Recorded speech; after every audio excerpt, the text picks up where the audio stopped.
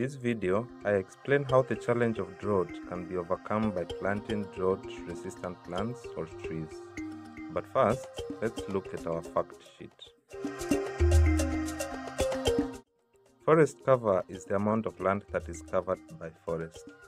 Currently, Kenya has a forest cover of 7.4%. The country is working towards achieving a 10% cover.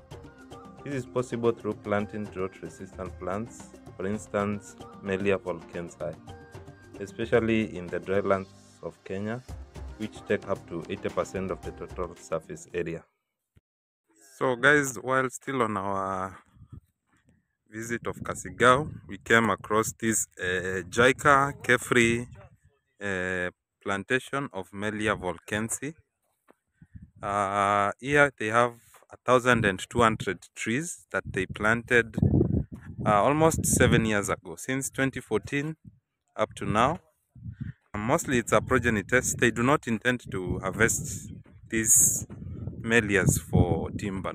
The idea is to have as many seeds as possible. As you can see, these are the seeds, the green ones. These are the seeds.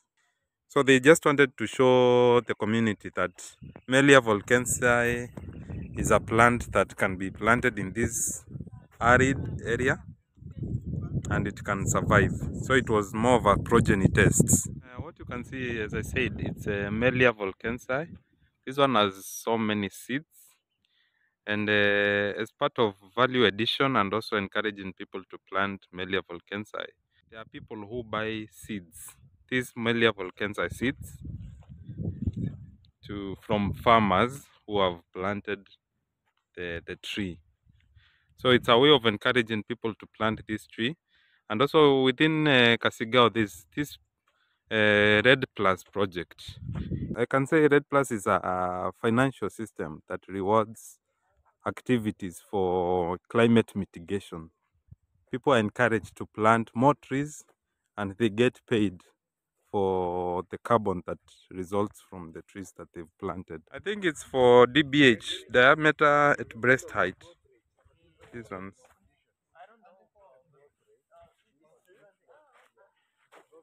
Actually, the main challenge of this project within this community, Melia volkensii, the community want to plant this tree, but the major challenge is the goats eating the tree. So you can see Japanese government put the fence which we call chain link, which is very expensive to manage as a community. That is why community they can't grow this kind of trees because of the goats. Yeah, I saw the challenge of goats eating on the back. Yeah, exactly. You see, they are removing the back. Oh, yes. But this project, you can see here, it's very successful. Yes. Because of the very nice fence from chain link. Ah, thank you. Yeah. This is an example of a homestead that has adopted the idea to plant Melias in their farm. And purposely, this is for timber purpose. And just as Newton explained earlier, the main challenge here is the goats. They like the bark,